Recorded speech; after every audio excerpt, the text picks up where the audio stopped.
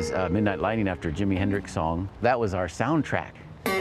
So imagine being your teenage years with that kind of soundtrack, that kind of excitement with your group, and then you're in this place. So as you stand here, it's not that you're just at this boulder, you're at these walls, at the waterfall coming down that create an incredible inspiration.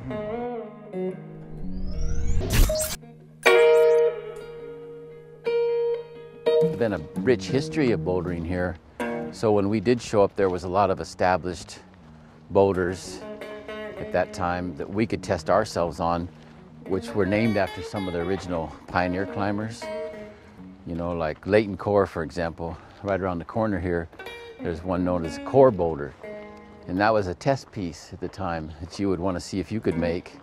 And I think that kind of tied you to the history right there, because it was kind of named after this famous climber from Colorado who came here and climbed El Capitan in the 60s.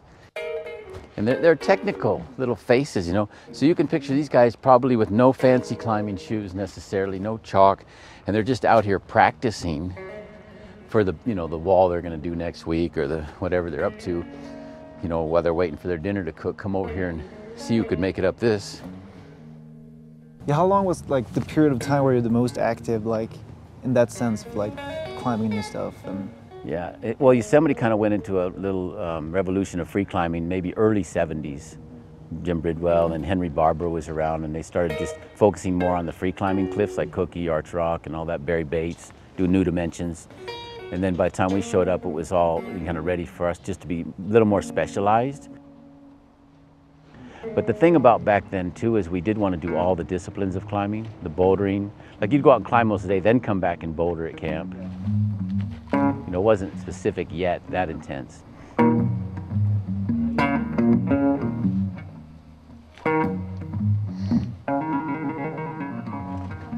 Yes, take it, come on. Come on. Come on.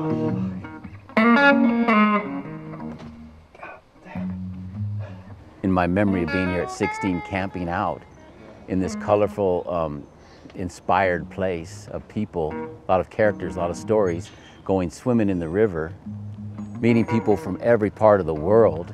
There'd be your English camp, your German camp, Spanish, you know, and just wandering around here riding your bicycle. Yeah, that's been a lot of my education. When people say, where did you get your education? I would say right here. This place has shaped me to who I am today.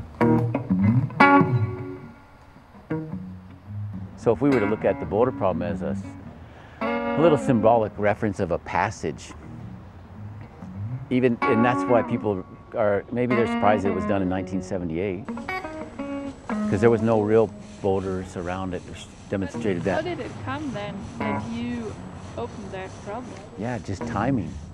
That was because, how did you get the idea? You know why? I got to go on a backpacking trip with adults who took us climbing. And I could do it pretty good. We came here and started doing all the other boulder problems. So then it arrived to our time. We were ready to take the little thing to the next level, right? But then, because of our little peer group, Becker and Yablonsky were working on, we started trying it together. And somehow I was the one that went over it first, right?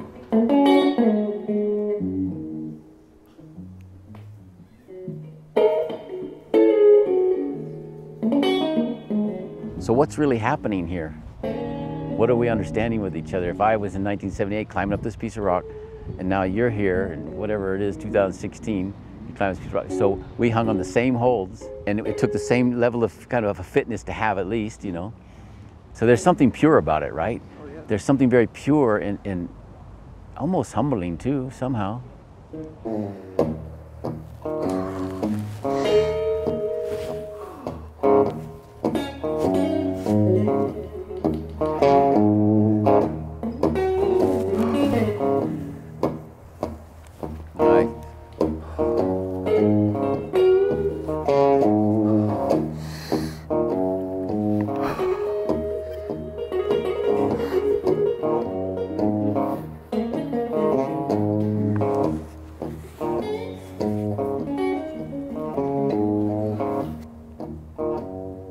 Beautiful.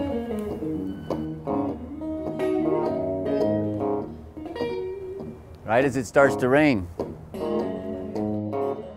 And those are things I first saw when I came here as a 15-year-old on the weekends, trying to do the Chenard Mantle. try to do the Barry Bates face. And then after some years doing the core boulder, the Pratt, whatever it was, and then there was Yablonsky and Backer standing here looking at this. And then, you know, imagine no chalk and you're going, there's a hold there. Yeah, there's another hold there. And who knows past that, but maybe you just want to try to hang on the first holds. A lot of problems were started, as, you know, like that. Yeah, exactly. But like did you guys even understand what kind of a gold mine you were sitting on? No. We had no idea. Nothing, No, it was just the next thing to do. It was just the next thing to do. You really have to get a long ways past something, I think, sometimes in life, to go and look at it. To realize what you're saying. Yeah. You had a gold mine, if you want to call it that, or this incredible opportunity of timing. Yeah.